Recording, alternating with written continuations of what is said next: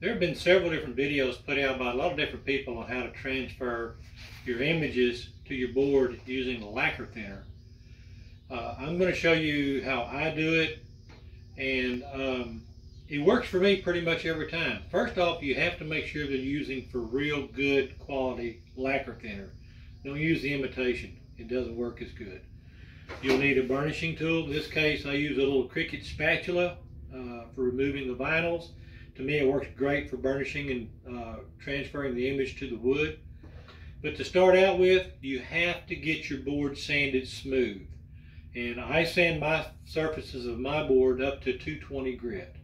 Get it good and smooth, and your transfers will be a lot better, and you'll be happier with the image that you get to allow you to do your carvings with. So, all right, and then you have to get it laid down and lined up so that it's in the right orientation. So what I typically do is, when I draw out my my images on my computer, I run a line down the center of the image so that I know what's the center of the image, and then I draw a corresponding line down the center of my board, and that way I can line those up and I know everything is on center and it's going to be top to bottom perfectly where I want it to be.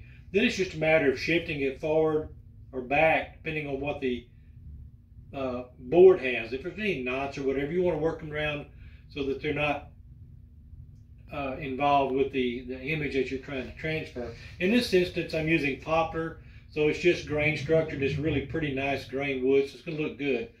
So all I really have to do is just line up my center lines and it'll be good to go. So now I'm going to go ahead and transfer or get the image taped down and get ready for the transfer.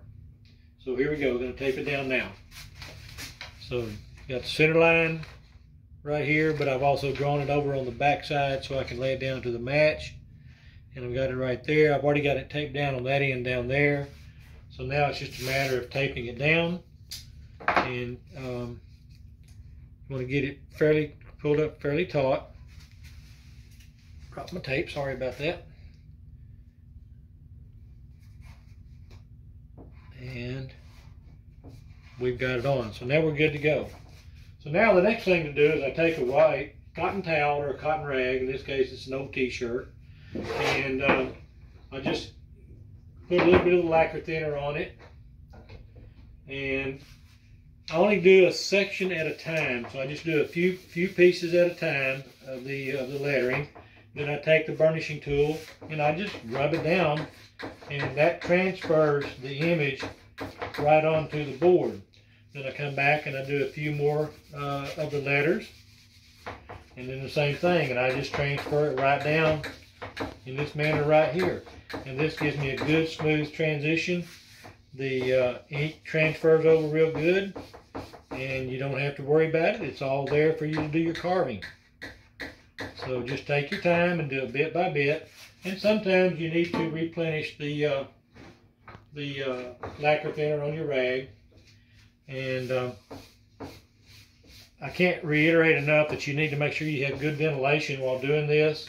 I'm not running my vents right now because I'm trying to make this video so y'all can hear it.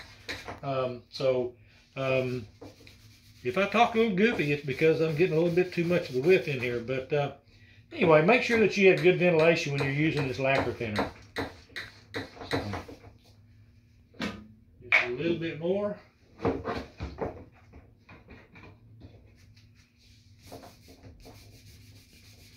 And like I said, just do it a little bit at a time. Don't soak the whole thing, just do it a little bit at a time.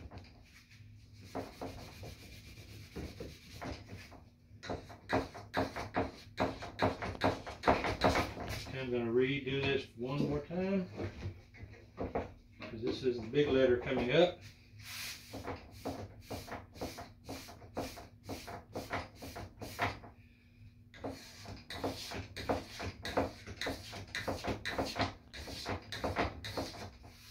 Okay, put that lid on good and tight. Now we can reveal it, see what it looks like. And if we need to come back, we can always lay the stencil back down and make it go again. I can get the tape turned loose. So, okay, that turned out pretty good. I will be able to use what I've got down here. I'll have to come in with a pencil and kind of straighten out some of the lines a little bit. But that's how it's going to work. It's real simple. If you just keep your rag soaked with some good quality lacquer thinner, don't buy the cheap ones. This is a clean strip, and I buy it at Walmart, but it's a good quality brand of lacquer thinner. And just do a few sections at a time, burnish it down, move on to the next one, soak a few letters down, burnish it down. Just take your time, go right across like that, and you'll end up with a good transfer. And that way you can have good lines to do your carving with. Hey, I hope this helps some of you out there that are having trouble with it. Again, good finish on your board, smoother the better. I take mine up to 220. Line your stencil up, tape it down. A good quality lacquer thinner, a little bit on the rag, a little section at a time. Burnish it on, move on to the next one, burnish it on, and then peel it up, take a look at it, and if any of it needs to be redone, lay it back down, do it all over again, just for that little one spot that you need to work on. This will work for you, I promise you. Have a good day.